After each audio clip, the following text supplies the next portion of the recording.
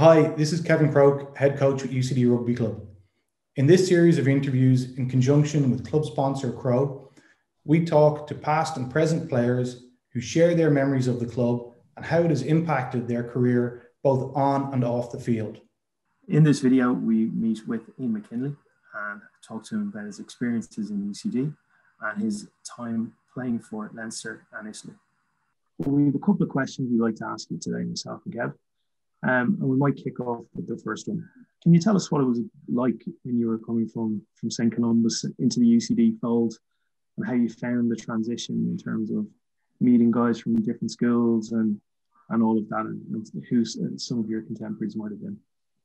Yeah, so St. Columbus is not exactly a rugby school. So to find myself, fortunate enough to get onto a UCD scholarship and play with guys that I had played through probably towards the latter stage of my school career was fantastic. That definitely propelled me in helping me play for Leinster.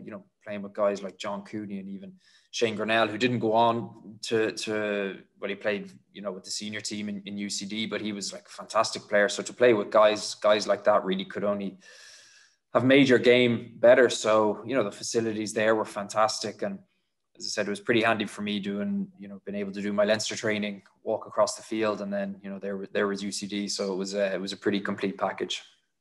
When you came in out of school, you're obviously bringing a lot of guys together who haven't played together before. Was there any one moment that stands out for you when you noticed that the team was starting to come together?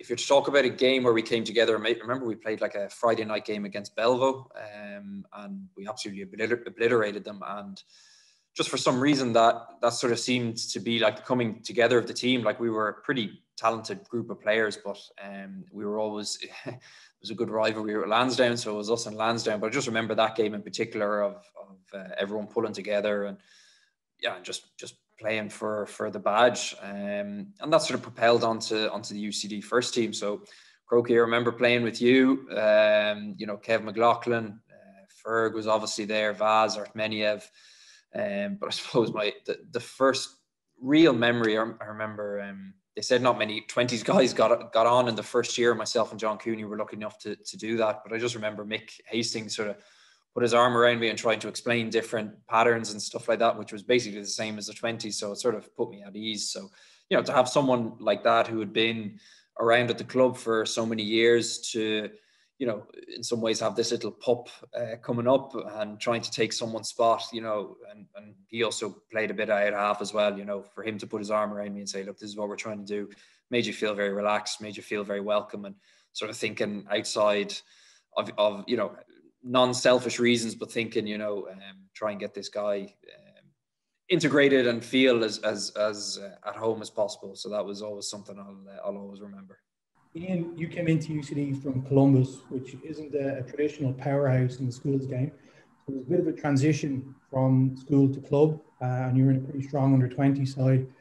How did you find that transition between school and club helped you to make the transition from club to professional rugby? Yeah, absolutely. I mean, I went from a situation where, we were playing in schools rugby was divided up whenever I was playing into sort of 4 tiers, and we were playing in the 3rd division.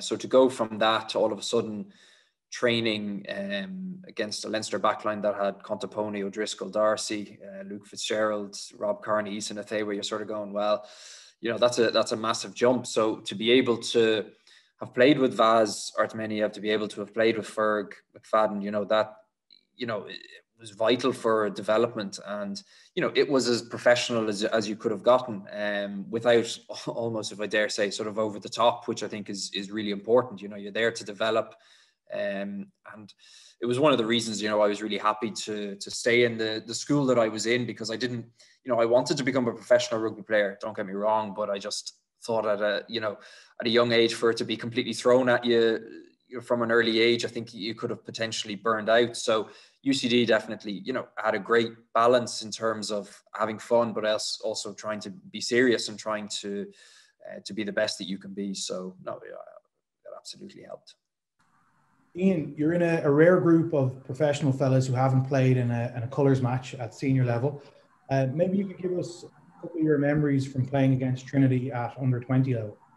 No, well, in terms of the colours match, my dad actually played for Trinity. So for me to play for the Blue at UCD, obviously, yeah, I can see the look there.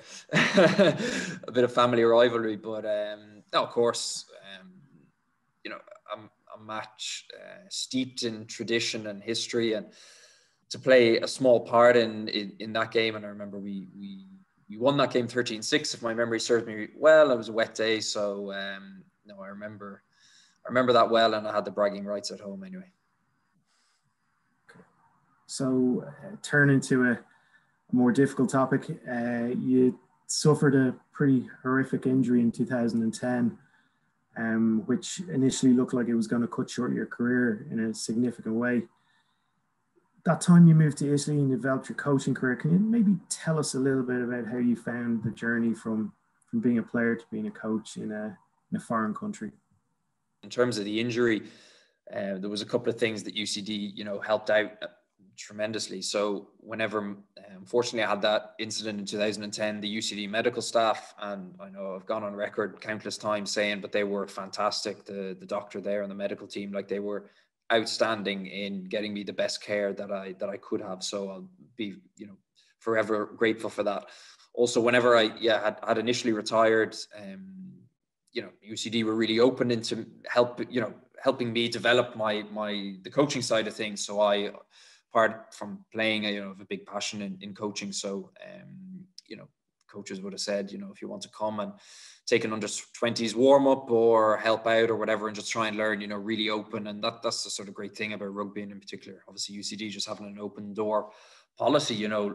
There's someone, unfortunately me, just maybe falling by the wayside a little bit and not developing due to an injury, but that didn't really matter to them, and they were happy just to keep me on board. And so things like that definitely helped me in moving over to Italy and transitioning it, into coaching. That rugby is a fantastic sport for having diversity, having a huge amount of people from different backgrounds, and no matter what sort of happened to you, you're always learning about the game. And there was a young guy in me trying to learn my trade as a coach, and UCD just opened the door and said, if you want to come for whatever trainings, you're more than welcome. So again, like whenever I was playing, that made me feel very welcome. And in terms of some of the players you mentioned earlier, Johnny Cooney and so forth, I guess you would have established some pretty long-term relationships and friendships arising from your time in college. Yeah, it's certainly been a different path for me personally, just moving away age 22, moving to Italy for nearly 10 years, and ending up playing against the guys that you were growing up playing against and with, to then suddenly playing against them at international or Pro 14 level was certainly different. So no, I mean, special moment, if I'm to think of maybe one special moment, no, definitely when Italy, we played in Chicago against Ireland in 2019, and John just came into the changing room afterwards, and we exchanged jerseys and everything like that. So memories like that definitely are.